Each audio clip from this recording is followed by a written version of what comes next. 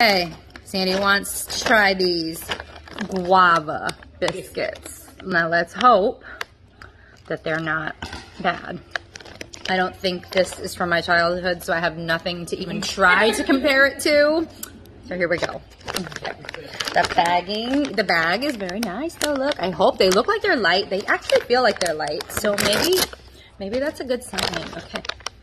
Ooh, smell that.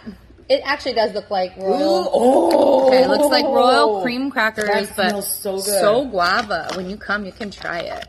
Oh, it's dry. Like try it. It's dry. They're like dry, like the Saloon Highlands or something? No, like royal creams. Yeah, but royal creams. Yeah. Ooh, they smell good.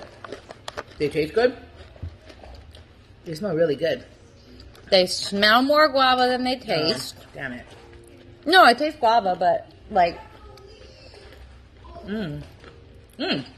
But I think they're like like crackers. Yeah. Yeah. I taste the guava. Ooh, I like it. And it's like you don't get the guava till like after you like chew it a lot and it's like all in your teeth and then. No, and then it's very guava you taste in your mouth afterwards. Yeah. This one is good. And wow, you can eat 10 pieces of these for 120 calories. Like that's good.